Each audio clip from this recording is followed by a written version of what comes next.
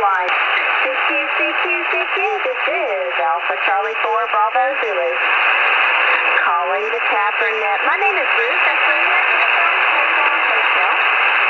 I'm located in North Georgia, and I'll be your net control this evening. Our net meets regularly every Sunday night at 9 p.m. Eastern Time. Our default is 7242, but tonight we're using on 7243 due to QRM. The goal of the Tapronet is to share and disseminate information that can help everyone achieve individual independence and self-reliance. To get more information about the Tapronet, we invite you to visit the Net's home page. We have merged with Amron on the internet. At that website address is www.amron.com.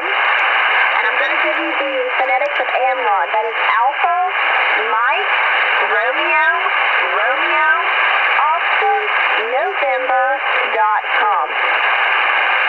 This net may be superseded by emergency traffic during times of a disaster. The Amron net word of the week is Beacon-19er. I say again, Beacon-19er. I'll also give that to y'all phonetically twice. That is Bravo, Echo, Alpha, Charlie, Oscar, November-19er. I spell phonetically again, Bravo, Echo, Alpha, Charlie, Oscar, November-19er.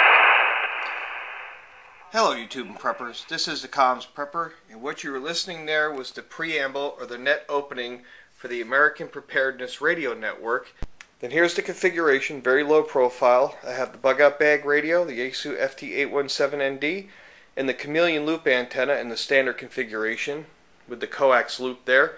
Set up here on the living room floor inside the house, very low profile, very portable. All the antenna parts fit in a little annex bag and in the bug out bag radio. And while I was not transmitting, we were able to demonstrate that this loop antenna performed quite well, picking up a station down in Georgia from Virginia in just its standard configuration with the bug out bag radio here. And that's one of the principal designs of the Chameleon Loop Antenna, is its versatility, its portability, and your ability to operate with this antenna indoors in a low profile environment where you may have antenna restrictions or you're not allowed to operate, or you just don't have a lot of space. So you could set this antenna up inside a house or outside on a balcony and receive HF. And as I demonstrated in my previous video down at my buddy's hunting camp, we were able to transmit HF email from inside his cabin. So this is just a short video to show you how the Chameleon HF loop antenna can perform indoors and fill a unique need for low profile antennas and discrete antennas and portable antennas. And as always, thank you for watching my videos and subscribing to my channel.